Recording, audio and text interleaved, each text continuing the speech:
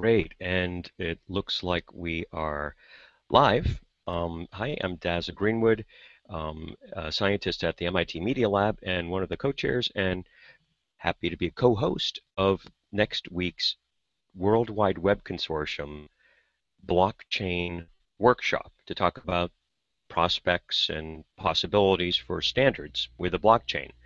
And with me is co-chair Daniel Buckner, who I wanted to introduce to maybe just provide a little bit of an update of where things are at now with the conference planning. And I know we had a program committee call last week, which unfortunately I wasn't able to join. And maybe if could you maybe just bring people up to speed a little bit on where things are at with the schedule, and then soon we'll get to one of our program committee members and someone who'll be presenting, I think, on one of the topics. And so I'll do that introduction in a moment. And Daniel, take it Sure. away. Yeah, so last week we talked a little bit about everyone being invited, a last call to make sure registrations were in. We also took a look at scoring the requests for speaking. So those were tabulated by you, Daza. And over the weekend and just yesterday, we were able to actually pare that list down. And I think we have a full rank sorted list of the topics of interest. So I think that's going to help inform basically, the layout of the talks. But those people, we said we had room for at least 20 to 25 minimum during the official hours of the workshop. And I'm sure that we can get pretty much everyone on the list if we started including, off social time, after the break at 5 p.m. the first night or whatever that is. We could accommodate that at some other location. So um, yeah, I think we made good progress there, and we have a clear sense of what we're going to be discussing. Okay, great. And so speaking of what we're going to be discussing, um, I wanted to take the opportunity with this hangout to start to set the table a little bit with respect to the topics. And so, as you said, there was ratings and rankings, and one of the topics that came out pretty strong, I think, was yours, Daniel. And then we're also going to hear about security in a moment. But what could you get us started by just describing what it is that you've proposed? The people reacted so well to with the ratings, and how you could see this approach toward identity um, ripening eventually into potentially as something that could be standardized by the W3C. Like, what is the problem statement, and what is the approach to standardization on blockchain that you're proposing? Yeah, so I think as you stated, you could see through the rankings, the proposal that I had as well as other people, it really lines up around identity, and it really takes over kind of those top few rankings. And I think what's important there is understanding why it's so important to W3, because as a standard that's very personal to the user, it's important that we hit on identity in the browser because it's a user agent, right? And what we're talking about is agency. And so what's really unique about the blockchain in this sense is that for the very first time, really effectively in history, we've had a distributed system that allows ownership of an identity, but then can also be the source of indices for those identities. And one source that you can look at with, and securely know that you're finding the right identity, you're finding the right person that matches that identity. And we just really haven't had that before in a decentralized, user sovereign way. So I would say that when it comes to what do we standardize?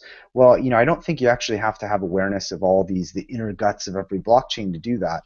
And I think folks like Blockstack have done a really good job of sort of taking care of that in an application layer that I would liken to an implementers layer.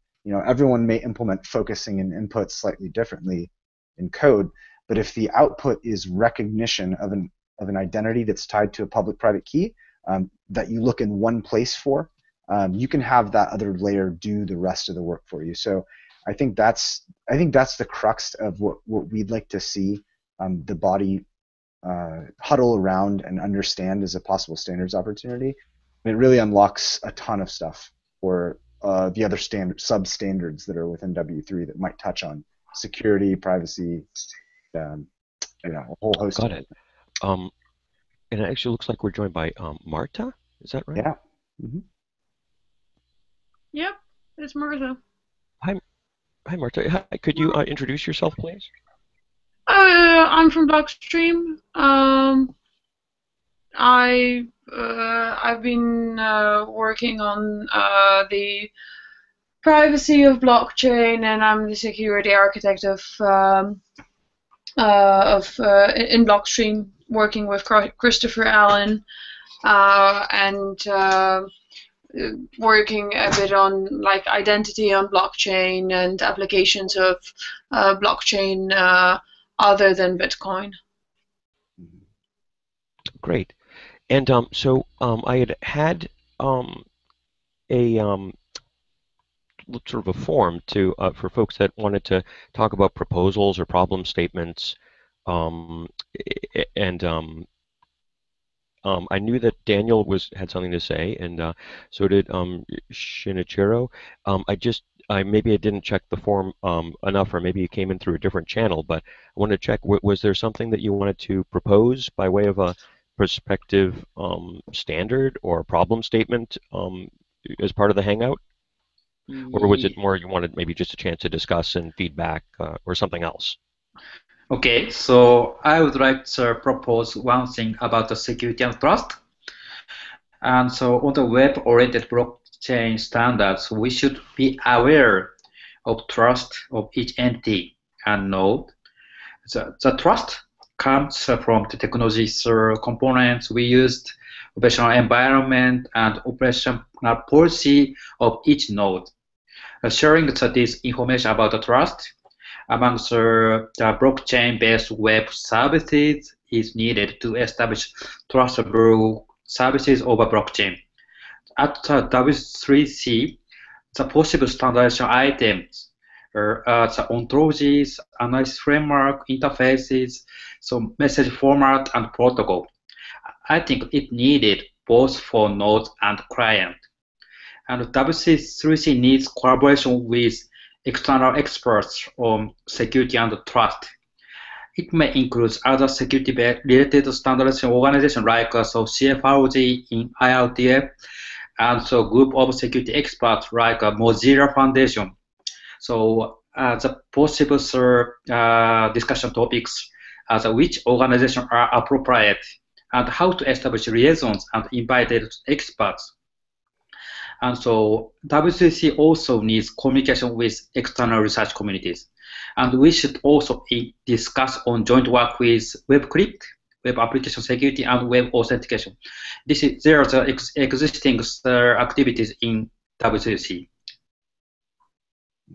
Yeah, I agree with that. So, and I think that's what when we talk about identity, it really does hit on all those things. And internally at Microsoft, I know there was a tumultuous period where we people were trying to understand how this fit into a lot of work that was long-standing, like FIDO and web authentication. And so at first it looked like, oh, or this thing was going to come in and somehow disrupt everything that was going on, when really I think a lot of those specs can benefit here, because all we're introducing is the idea that there's this place that has the source of truth of identity tokens, and then they link to identities however they choose. And as long as we can inform the browser where to look and how to receive that data, it can then plug into existing standards like the WebAuth standard, FIDO flows. A lot of those are, WebAuth is pretty generic. It can be modded to accommodate this, and then things like FIDO are more almost flows. So I don't think any of those go away. It was interesting. I'll point out we talked to a company, Case, which makes form factors for key security in the Bitcoin space and for authentication, stuff like that. They have this interesting new form factor that they're going to be putting out pretty soon, this fall sometime. And we started talking about auth flows with them and what we could do with this identity layer. And when you pair their form factor with a system like this, we started getting into all sorts of new territory where someone could walk up to an untrusted computer with a browser, and they could essentially use this form factor and just touch a machine, and instantly be asked if they'd like to log in as a guest session for Twitter if they're like on a Twitter website. They don't type any passwords. It's implicit that they're logging in, time bounded. Like all these interesting things become possible, and that has to feed into security standards at some point. Good. And so I'm wondering, what do you think would be the most fruitful aspects of security that we could begin to get our minds around at the workshop? And so, some of this is a little bit complicated by the fact that we're dealing with a fast evolving, kind of early stage technology with blockchain generally in the new market. And so I wonder, like, what would be the best level of abstraction and sort of approach to size up and scope security as part of a potential standards conversation in view of the moving pieces. Okay, so my opinion is that as as you said that the technology itself is so rapidly growing that so I think that the current technology is not mature enough from the security perspective, but from the W3C perspective, so we can discuss about how to share the information about the security or vulnerability and how we can convince the trust of the services. Yeah, one really specific way to do that, and so when we talk about these identities, right? Just imagine that you have an identifier, let's say Dan.id, and I can look that up in a central place, and I can say, okay, it's out there, it's decentralized, but I have this indice. So Dan.id, here's the profile that goes along with that. Here's the identity data that's public. If I get an attestation on that profile, like two identities, myself and Daza, we've come together and we've attested to something, and I present that to a website with that attestation, which is essentially just a signed piece of data that has been signed by our two private keys. It would be nice if the browser, in a standards way with like one function, I could go retrieve one of those attestations, run it through the function, and say, was this actually signed by these two identities that it's claiming? And I put in maybe the string daza.id and dan.id, and the browser is then able to resolve with some of the things that might be in web crypto already. Yes, this is in fact, this is in fact attested by these parties. That would be like a really specific thing that we could add.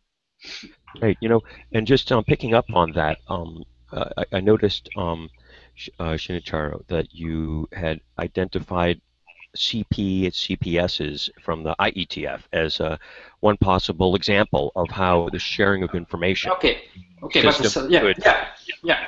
So you know that the CP or CPS is a framework, trust framework for certificate authority. But so we can start considering about the trust framework for blockchain. That's I think that the identity problem is a good example, and also certificate authority problem is a good example, and we can start the discussion from that. Yes, and so thank you. I wanted to highlight, I thought that was great. I'm glad that we're having an opportunity to share some ideas before we actually get there cold. For me anyway, about thinking about what could be standardized on blockchain. It's a new question. It's not had a lot of treatment before, and you really gave me something to think about from the IETF certificate policy and certificate practice statement. For those of you who should be thankful you're uninitiated into that somewhat arcane set of PKI standards. And what it is fundamentally, as we just highlighted, is a way to, in a standard way, describe some business, but mostly legal and technical aspects of how a certification authority is like minting its certificates and enrolling people, and what crypto it's using, how it deals with revocation list and things like that. That would be the type of stuff that we'd have to communicate for what Daniel's suggesting, which is if eventually someone had to revoke or kind of migrate to a new key due to a compromise. In principle, people that have added attributes to their old public key could find a way to agree that here's the new public key associated with a rekey private key of this person. But how they do that is still up in the air, I think, in terms of commercial practices and standard approaches. And so I could imagine beginning to think about how to communicate things like migrations and transition points at life cycle events would make a lot of sense, and it has a heavy security dimension, because that's one of the places that when there's a transition where things can be most vulnerable after all. So I see, by the way, that we've been joined by our erstwhile chair and convener, Doug, of the W3C, and I just wanted to say welcome and also ask you, if you, Daniel, did the service of at a high level, just saying that we're beginning to hone topics and format issues, but was there any other announcements or updates that you could share, or anything else about the workshop? Please do, and welcome. Okay, thank you. That's great. So just to briefly talk about to touch on what you guys were just talking about, rather. A lot of what you were saying is blockchain related stuff, but in terms of whether that's something that would be of interest or would be relevant to W3C standards, which of course are only a subset of web standards and internet standards, I think finding the intersection there, finding out what would need to be done from the web side, from the client side client side aspect, that's really where I'm hoping the sweet spot is for the workshop itself and for anything to do with W3C going forward. It could be that there's lots of forums to discuss these things, but if we're going to be talking about standardization in general, it needs to include more than W3C, and so that might be something we try to do going forward, is to find out which pieces fit where, and how to coordinate between those different organizations or projects in order to make sure that the different pieces are interoperable. Yeah, one of the interesting things that I always had a question on, this maybe Doug knows this, the intersection between semantic data structures and validation of those structures. So I know that in some places in the web there is loose validation of certain data structures that you form in HTML or other like microformats. And I'm curious, like with this blockchain identity stuff that we're going after, the folks in Microsoft now understand that probably the largest piece of this whole puzzle is actually getting everyone to speak the same language when it comes to your identity. I can describe a couch object in one way, but if I describe it in one way and everyone else has 100 different ways of describing it, it's not going to be able to be shown in a browser or in an agent very well and predictably. So I'm curious about how that works. Like, do we have data format verification standards currently, like a section for that, or? Well, so that's a complicated question, and there's a lot of different pieces to what you mean by validation. There is something called JSON LD, which is part of the sort of, I guess, the semantic web stack, more of the modern aspect of the semantic web stack, and that's there's some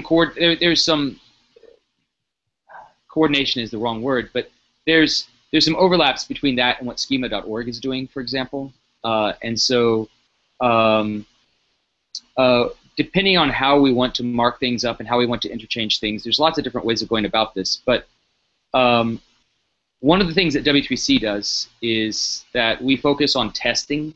So we have defined formats in the past, and we focus on basically regression testing and automated testing for those resources to make sure that people are following along the right schema. There's also what we're using actually for validation of these things is a variation on JSON schema. So probably any interchange message would be in JSON and optionally in JSON LD. That's not required, but some people would like that. And then in terms of validation, you could look at it from the point of view of tests. You could look at it from the point of view of specifications to make sure that people are on the same page about what are the useful parts of a schema and of a data format and how to coordinate with others on that.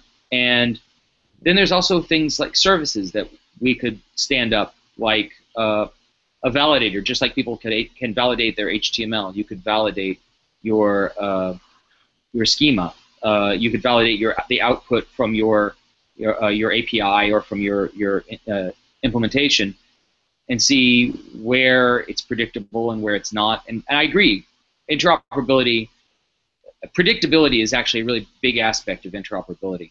And so we can coordinate on a lot of different aspects. The data area is actually sort of a different part of W3C than I've normally worked in. And there's different organizations within, or not organizations, but different focuses within W3C. And there's the data part, and then there's a client-side web part. And those two don't overlap very much, but it might be that blockchain could benefit from some aspects of both of those. Mm-hmm. Going back to Daz's original question, I apologize for the discursion. By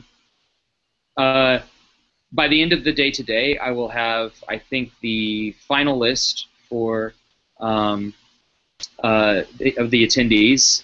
When I say final, there's an asterisk next to that, because there will be people who don't show.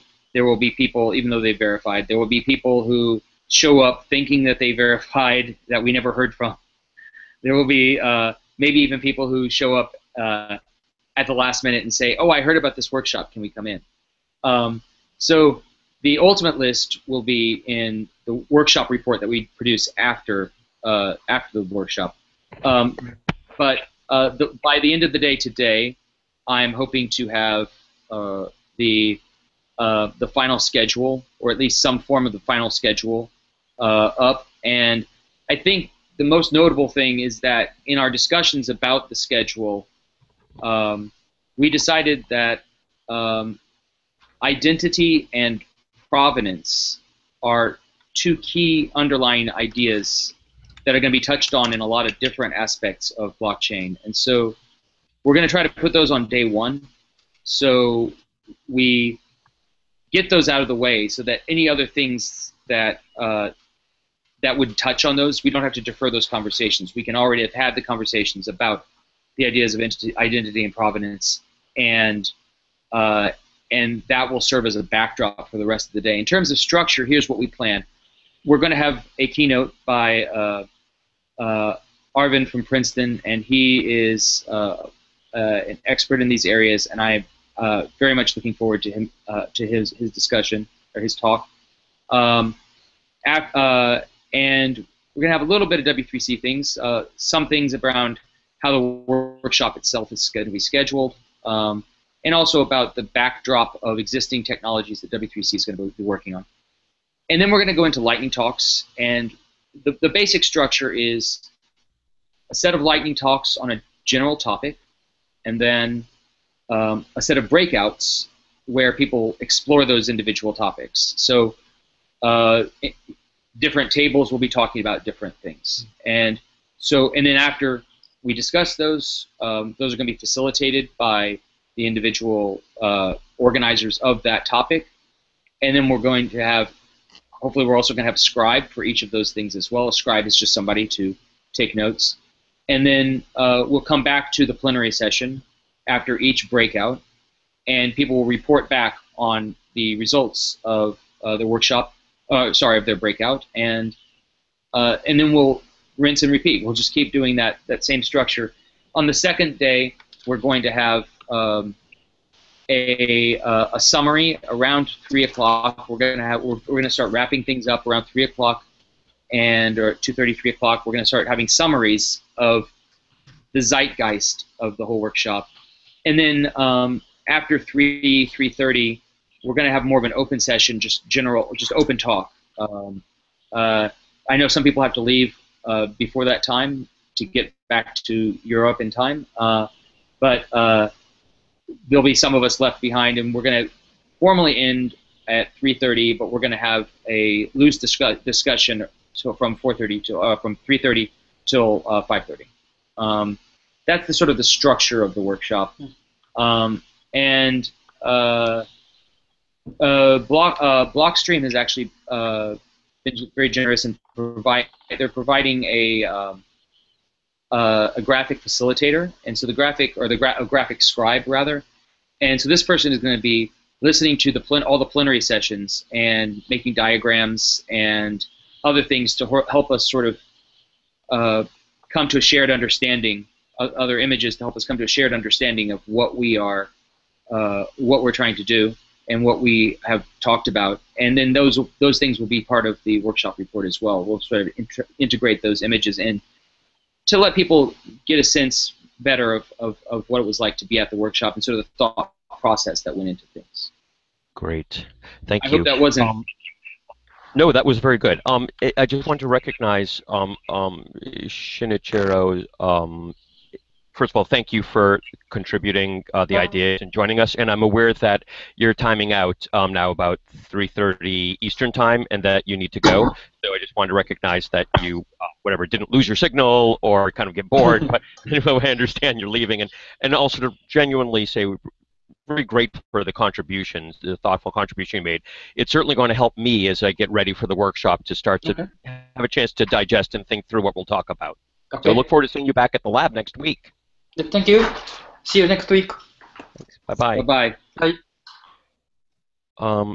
Great. Okay, and I believe that Marta would like to say a few words too on an idea. And let me just check to see, Marta, if you can hear us. Right Sure. now, you're great on mute. And is this good timing? Do you want to? Yeah, Great. I'll try being quite brief. I'm actually on Prince Edward Island right now, in the middle of nowhere, so my internet might be pretty flaky. So bear with me if you can't hear me. This is an idea that I've been discussing with both Doug and some other people. It connects to identity, it connects to a bunch of other things. Basically, the thing that I'm very tempted with is, or a thing that I've realized is that something that has not been possible before introduction of blockchain technology is tracking to your private data when you go online. Once you go online today, you completely lose control of your private data. You submit forms, they disappear. It can no longer you can claim ownership of your data. With blockchain, however, it would be possible to somehow color or watermark data and say, this piece I have shared with this third party, and the blockchain technology and the hash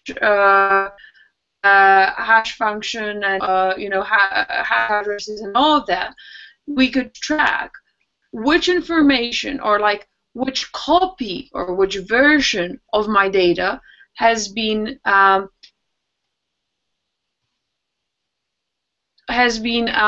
connected or shared with whom, and which version has been possibly abused online, right?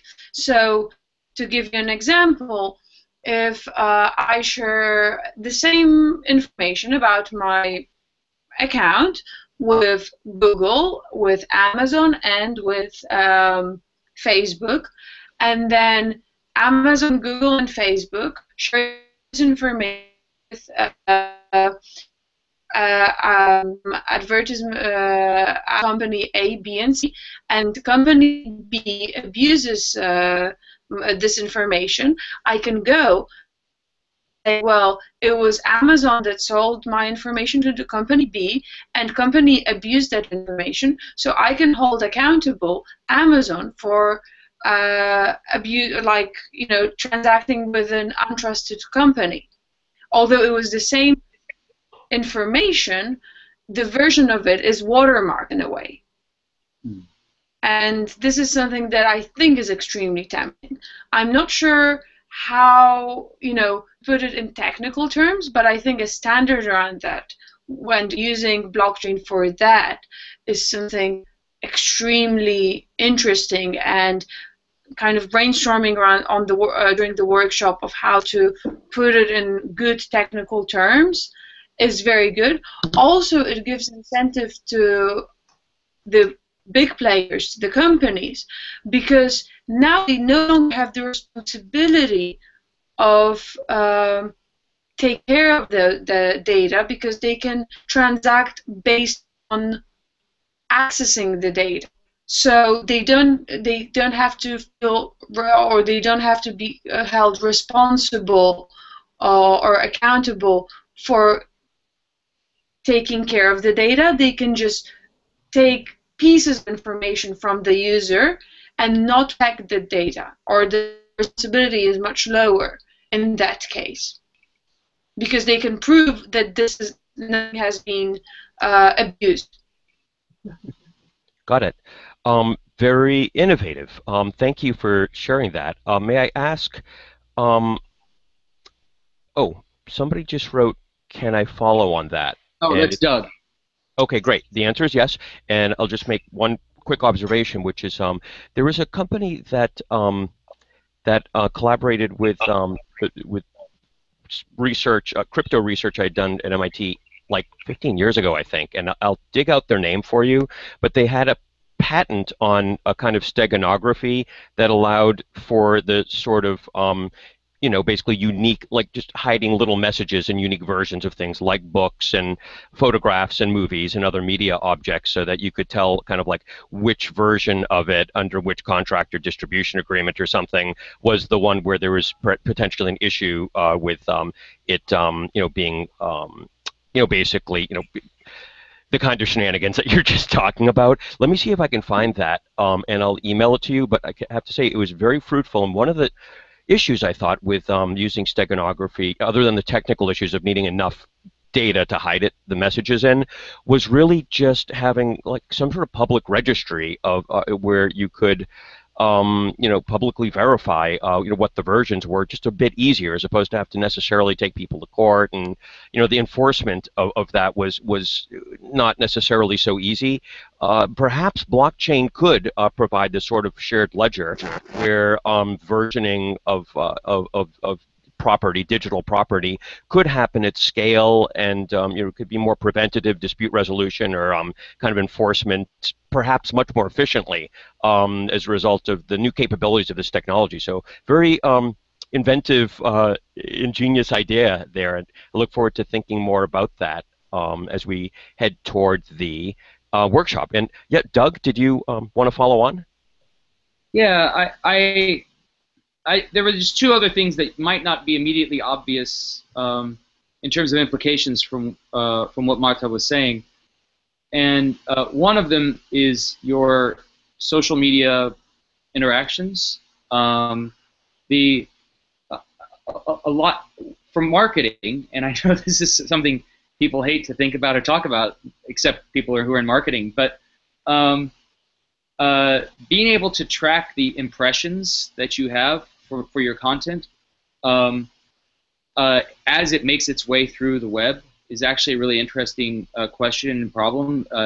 Information propagation and then reaggregation of results is actually really interesting. But for me, and I think that's actually quite interesting. I'd like to see. I'm always fascinated to see where things that I've written pop up, and I'd like to see if there's some way of making that easier for people to do. Yeah, we're actually, Doug, we're actually working on that exact thing with a partner right now. Very making sure that the ad exchanges don't have too much of your data, and being able to understand one individual impression object as it makes its way from the seller to the exchange to the purchaser and then to the eventual render, so that we start getting a better handle on where all this stuff is going and who has it. Yeah, and along with that, the problem of freebooting.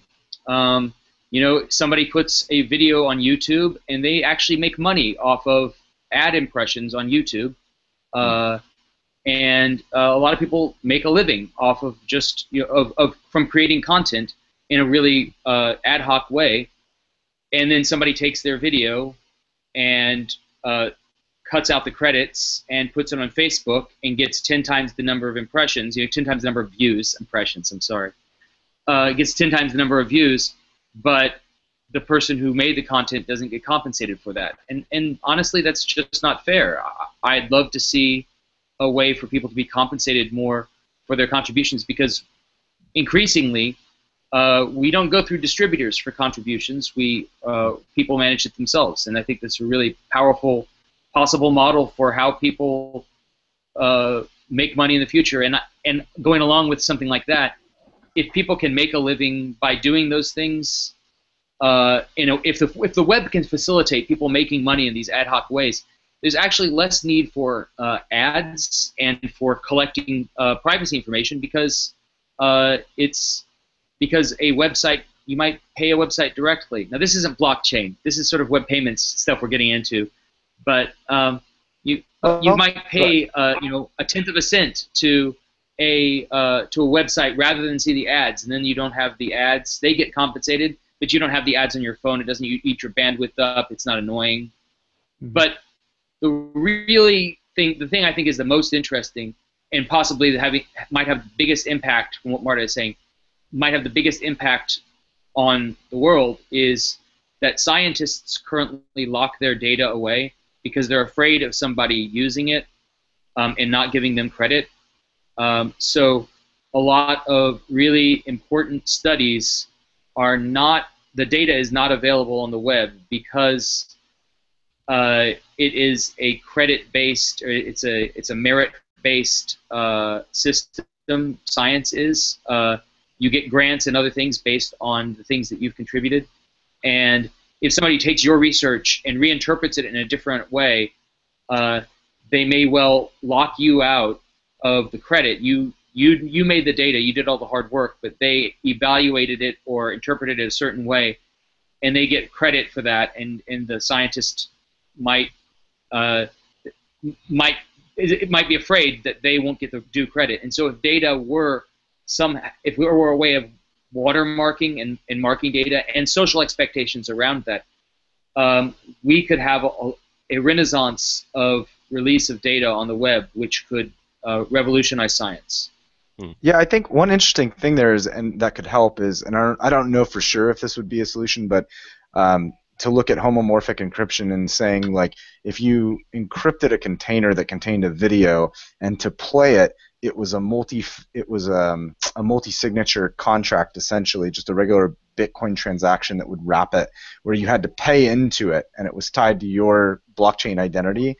Then, the only way to essentially have that container play its content would be to pay in and have it come from your identity. So that might be one way to go about doing that. That would be interesting. It's hard because you always, with like documents, you always suffer the problem of, if someone even paid in and to view something, I guess you could screenshot it, which is not as fun if it's like a video, because then you end up with, probably, unless the person's really, really good and, capturing the stream. But yeah, there's ways to do it, I think, that capture like value for the 99% of people viewing it that will actually pay and do the right thing. So yeah, I think there's ways in that it can work into blockchain. Yeah. So just sorry, to deepen a little bit here, your underlying your comment is a sense of identity and a sense of ownership, like together, right? Yeah. It's important to know that the financial people who have really propelled much of the blockchain development thus far, with the ledger, like traditional ledger uses, have broken through from GAAP, generally accepted accounting principles, right to contracts, ownership, and ownership rights and exchange rights, and a few other legal concepts, and something called FIBO, which is being advanced through Open Management Group, and looked at very seriously as a structured format that is that may be the type of primitive almost, where you could put together between ownership, contract terms, property rights, identity, a very, very strong case for a web standard that could begin to put pieces together so that people can track their property and exchange it without being ripped off. And I just want to ask you, Doug, in your next comment, if you could speak to a little hack that I've done with some students, which is we use archive.org for like almost everything now in our research projects. You talked about science and sharing. So here, an example is every day or every week example for me is putting data sets and other reports and other research, copies of it on archive.org so we can find it again. And I use the key value pairs that they just make available for metadata on everything that you upload to archive.org for everything, basically, so that we can find, sort, filter, search, use the provenance depending on the funder, whatever it is that we need. Key value pairs are very flexible. What if there was a way to back up my science and back up my media, maybe like containers, along the lines that Daniel said, onto systems like archive.org? And then what if there's standard metadata to describe an address on a blockchain and connect it back to either property type or a media object, a resource somewhere. Could that be one of the ways that you could begin to put pieces together so that we've got, locations where data can reside? I'm saying archive.org is an example of that on the web where I put my science. And then some is maybe standard metadata where there's a way to understand you have to connect a blockchain address, a URL or something to where the data is, I think, and then also a more supple way to describe identity and ownership rights so that we can begin to get the chains of provenance.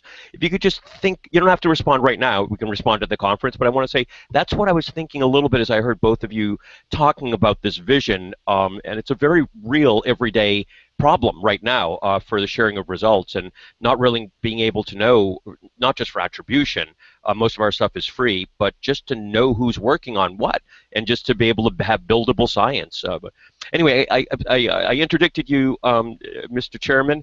You have the floor. I think what you said is really interesting. Discoverability is an enormous problem on the web.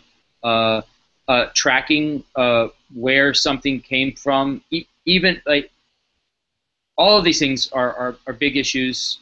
As you said, identity, provenance, delegation, all of these things are larger issues. And I want to say first off that I'm as guilty of this as anybody. At the workshop, we want to actually be more focused on the concrete things that would enable these use cases. These use cases are fantastic. This is what we want to be able to achieve. This is probably not what we're going to go in depth on at the workshop itself. I hope what the workshop does, I mean, if we had a workshop on HTML and we talked about all the things you could use HTML for, that would be a very disorganized conference. Be a long workshop. It would be a long workshop. And so I don't want to put people off and think, oh, this workshop is not going to be focused. Actually, we're going to be try to be quite focused at the workshop about concretely what are the pieces that we need to enable these use cases. And we were all going a little getting excited and thinking, oh, what could we do once we have this functionality? From a standards perspective, I'm most interested in making sure that we can enable people to be creative and to do these sorts of things on the web. And that's what we're really going to focus on at the workshop.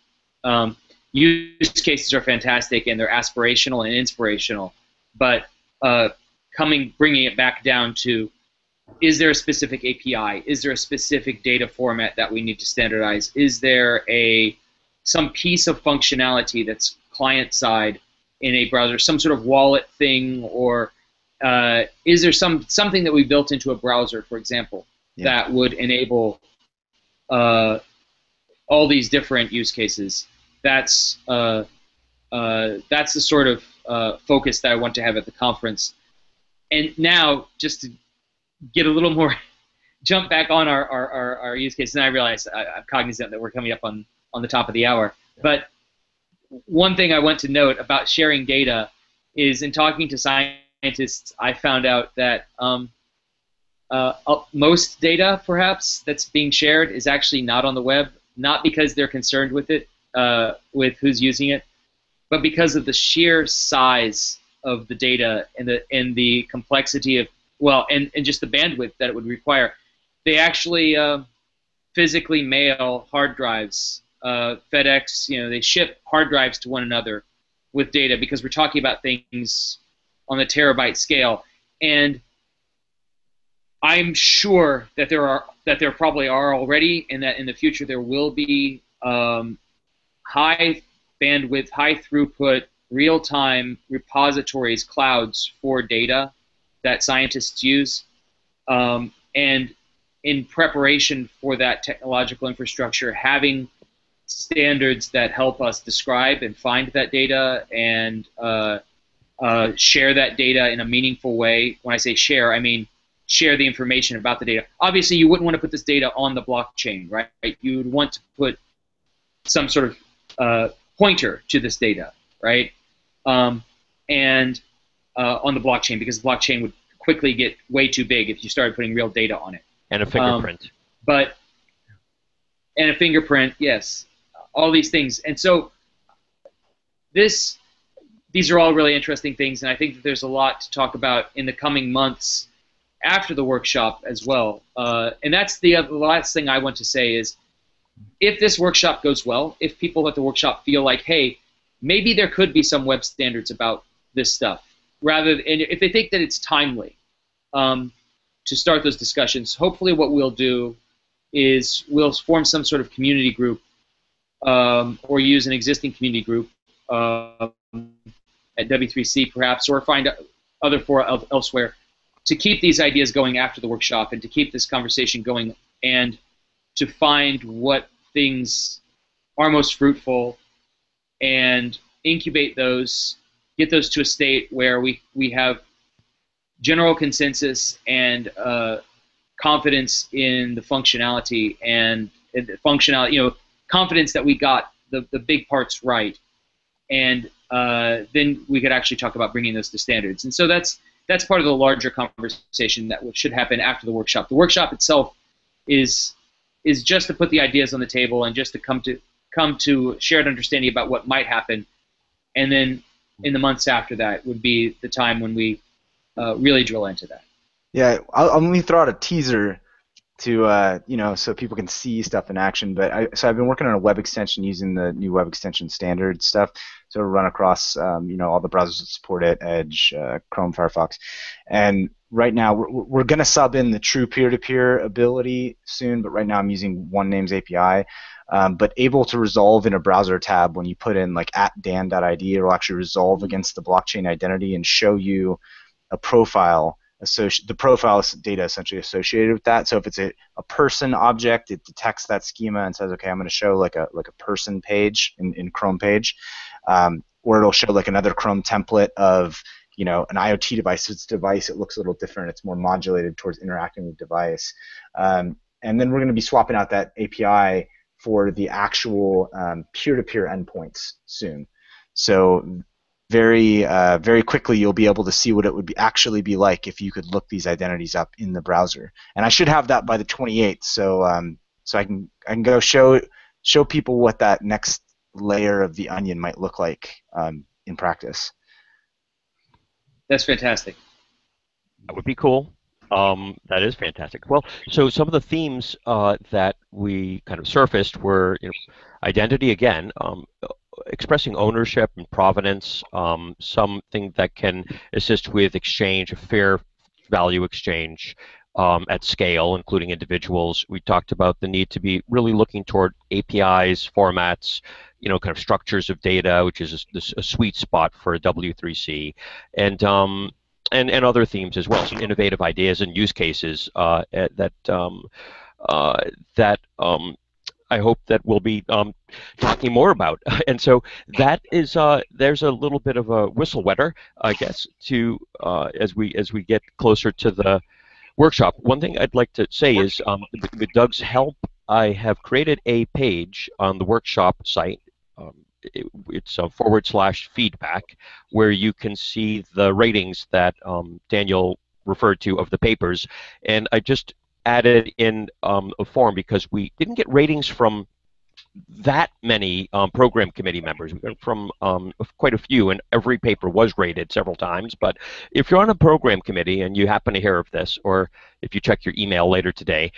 It would be great to get even more of a show of like who thinks what is interesting as we get up to the workshop. So check out that feedback page. Just the Doug, I mean, I'm reluctant to touch the workshop page itself, but if you think it's okay, maybe you could put a link to it to make it easier to find that.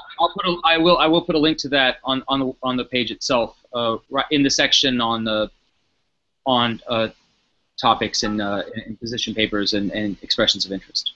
Awesome. And then who knows, maybe we can learn more about Marta's, I'm just going to say ingenious idea. It's like peanut butter and chocolate, putting individual ownership of personal data together with the vast global capabilities of the blockchain for public verification. And then maybe, I don't know, Daniel, if we can get a sneak peek of your thing, whatever, bring it. So program committee members, collaborate and share and communicate. I'd love to learn more as we lead up to the workshop. So I and I'm sure other committee members as well can bring our best game and really be considering what your ideas are. Yeah, I'll get it out by Wednesday. I'll try and get it out or Tuesday, I'm sorry. Oh, excellent. Okay, you heard it here. Tuesday, I'm going to put that in the blockchain. So thanks very much, everybody. We look forward to seeing you in person at the MIT Media Lab next week. And until then, wishing you very well. So bye-bye now. Thank you. Bye all. Thanks. Bye.